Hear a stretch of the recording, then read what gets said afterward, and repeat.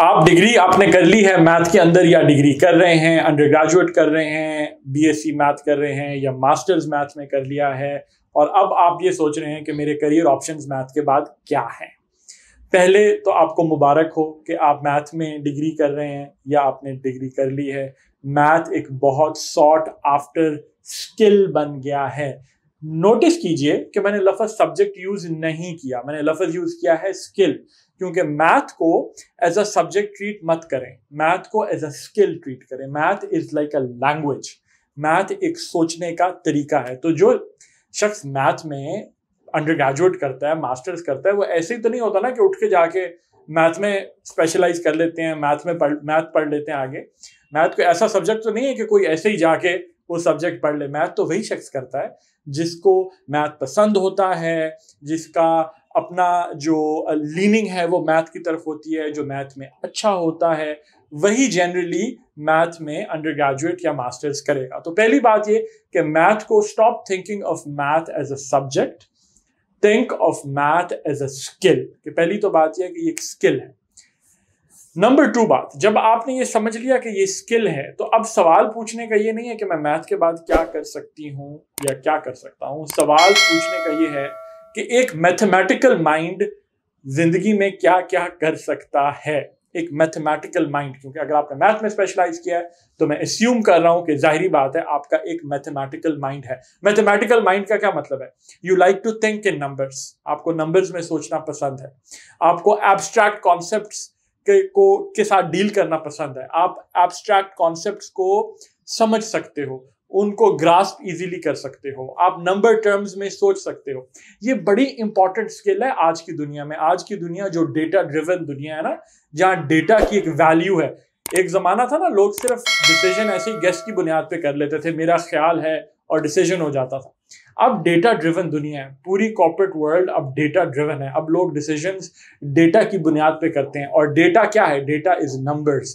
तो जो शख्स नंबर थिंकिंग में अच्छा होता है, जो शख्स जिसे पता होता है कि नंबर्स के साथ कैसे प्ले करना है, नंबर्स को कैसे यूज करना है, नंबर्स को कैसे इंटरप्रेट करना है, उसकी बड़ी वैल्यू है आज की दुनिया में।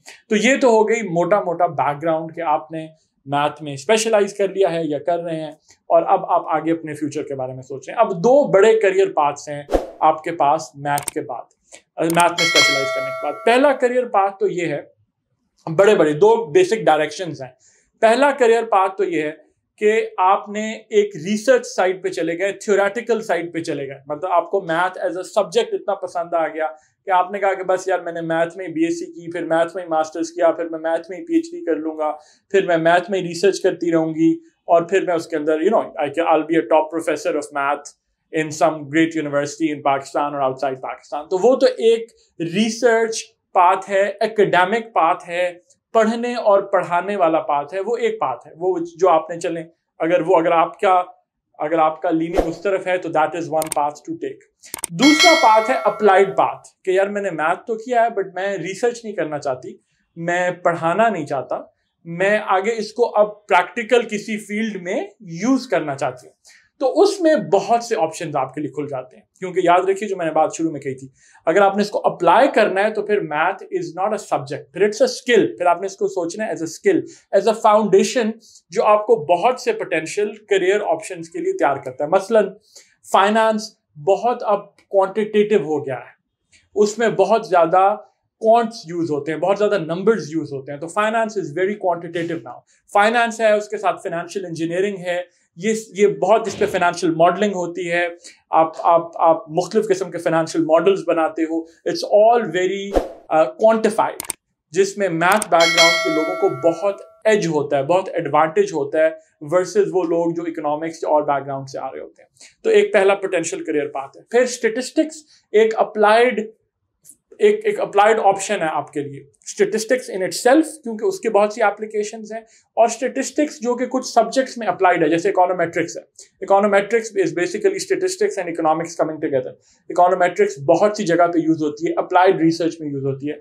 तो इकोनोमेट्रिक्स एक पर्टिकुलर अप्लाइड फील्ड बन जाता है, स्टेटिस्टिक्स बन जाता है, फाइनेंस बन जाता है, फाइनेंशियल इंजीनियरिंग बन जाता है। इसी तरह इकोनॉमिक्स इटसेल्फ में अब बहुत ज्यादा मैथ हो गया है। सो जब आप मैथ इकोनॉमिक्स में आगे स्पेशलाइज करते हैं। अब वो वक्त गुजर गए, शायद पाकिस्तान में ऐसा होता हो, मुझे आइडिया नहीं, लेकिन वो वक्त गुजर गए जहां इकोनॉमिक्स में आपको अच्छी डिग्री लेने के लिए खाली किताबी बातों से, खाली थ्योरेटिकल बातों से बात चल जाती थी। अब इकोनॉमिक्स के जितने मॉडल्स होते हैं they are mathematically driven.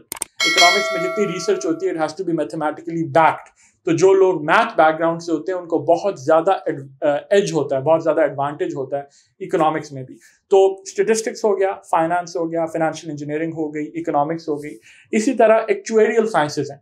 एक्चुएरियल science का बहुत एप्लीकेशन है और बढ़ती जा रही है एप्लीकेशन। इंश्योरेंस इंडस्ट्री में पर्टिकुलरली बहुत ज़्यादा एप्लीकेशन है।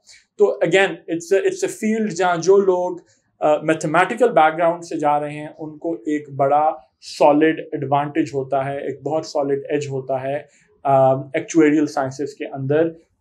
They get this big as and it has a lot of applications और पर्टिकुलरली ख़ास तौर पर डिमांड जो इंश्योरेंस सेक्टर में ख़ास तौर पर है।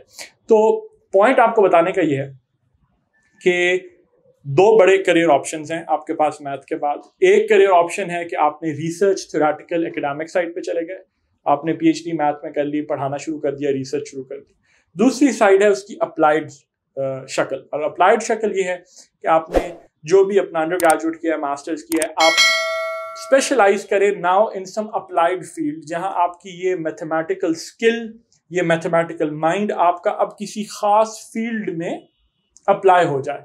वो स्टेटिस्टिक्स हो, वो इकोनॉमिक्स हो, वो फाइनेंस हो, वो फाइनेंशियल इंजीनियरिंग हो, वो एक्चुएरियल साइंसेज हो और इस किस्म की और फील्ड्स हो जो अप्लाइड हैं या एप्लीकेशंस हैं जहां के क्वांटिटेटिव थिंकिंग बहुत हेल्प करती है। ठीक है। और ब्रॉडली स्पीकिंग ये जो क्वांटिटेटिव थिंकिंग है ये आपको बैंकिंग की तरफ भी ले जाती है, ये आपको ऑपरेशनल काइंड ऑफ रिसर्च में भी ले जाती है।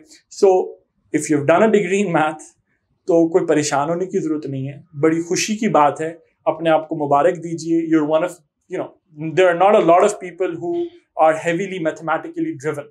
तो अगर आप मैथमेटिकली ड्रिवन हो, मैथमेटिकली माइंडेड हो तो बड़ा एडवांटेज है आपको। बहुत से सब्जेक्ट्स में, बहुत से अप्लाइड सब्जेक्ट्स में भी बहुत ज़्यादा एडवांटेज होगा।